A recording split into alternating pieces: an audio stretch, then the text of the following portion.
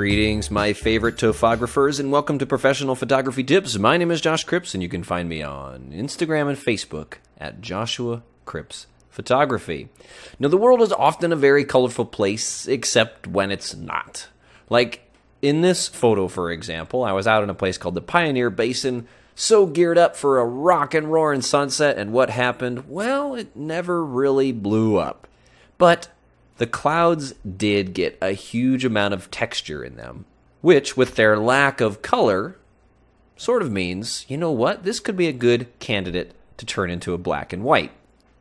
Now, Photoshop has some built-in tools for black and white, but I don't think they work that well. Or you can buy an aftermarket plugin, and those work really well, but then you got to spend more money. So in this video, I want to show you a really easy, cool technique that you can use that uses basic adjustment layers along with some blending modes to give you a really neat, tunable method for making black and whites. So let's dive into it right away. First thing I'm going to do is just add a hue saturation layer and desaturate it.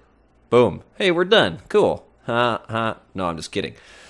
So this is all well and good, but you know, it's just desaturated. It's not really, I didn't really tell Photoshop which parts I wanted to be brighter and which parts I wanted to be darker. It just took away the color information. So the way that you can tell Photoshop the bits that you want to be brighter and darker is by adding another hue saturation layer. This one we're going to actually pull underneath that first one, and we're going to change the blending mode down to luminosity. Now what happens here, let me turn off the desaturated one. You can see what's going on. So what luminosity blend mode does is basically tells Photoshop, whatever adjustments I make on this layer, don't change anything except the brightness of the pixels. So don't change the color, don't change the saturation, don't change the hue. Now you see I've still got a hue slider in that adjustment layer. So what happens when I slide this around is Photoshop tries to change the hue, but it can't. It can only change the luminosity. So you see as I do this, the various brightness values of the pixels change throughout the image. Which means that when I turn back on my desaturation layer, as I slide that hue around, it'll actually change the relative brightness of the pixels in the photo. How sweet is that? So now you have an opportunity to basically tell Photoshop what you want to be brighter and what you want to be darker here in your black and white. And what I recommend you do is you just slide this thing around until you get something that tickles your fancy. Now, you may find that what looks best for somewhere like the sky doesn't look best for the foreground and vice versa. So you can always do this in parts. And that's exactly what we're going to do here. I'm going to look at the foreground first and slide this around until I get something that I like. And I kind of like it when that grass gets super dark to contrast with the lighter stream. So I think something like that, to me, looks really nice.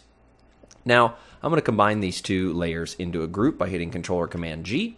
And then I'm going to add a layer mask to them, and using the gradient tool, I'm just going to blend out the sky there. Okay, so now that adjustment is only being applied to my foreground and my sky is back to being colored. All we got to do is the same process. We'll add two more of those hue saturation layers, just like that. The top one will desaturate completely, and the bottom one will change the blending mode to luminosity. Now, we don't have to worry about this one changing the appearance of our foreground adjustments, because the hue adjustments that we make are only going to affect colored parts of the image. And since the underlying layers are already desaturated, they're not colored, they're not going to be affected. So now I can slide this around just to change the sky and how I want it to look. And I'm just going to slide this to a point where I get sort of maximum contrast between the clouds, the mountains, and the details in the mountains. So you may find you might not have to make a big adjustment at all. And maybe right about in there, just a small adjustment in this case, actually looks fine. It brought out the details here and in the clouds and the things like that. I'm also going to group those together as a group. Great. So now we've got these two adjustments done to our image, and now all we have to do is fine tune it a little bit. Say we want a little more contrast there in the sky. Let's bring up a curves adjustment layer, grab the targeted adjustment tool, and we'll just drag down on some of the shadowy parts and then drag up on some of the highlight parts. And this will help bring in a lot of rich drama to the sky. Now I don't want that curves adjustment to be applied to the whole image, so I'm just going to grab another gradient here and blend out the foreground. And at this point, if I wanted to, I could go down into my foreground group here and add a curves adjustment there to emphasize the contrast here in the foreground. So I want the stream to be a bit brighter and that grass to be a little bit darker. Something like that.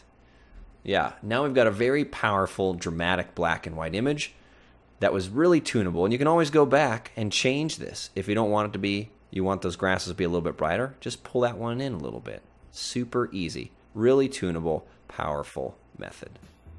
And that's all there is to it. Easy black and white here in Photoshop. Hope you guys enjoyed this video. If you did, please subscribe to this channel and share the video with your friends.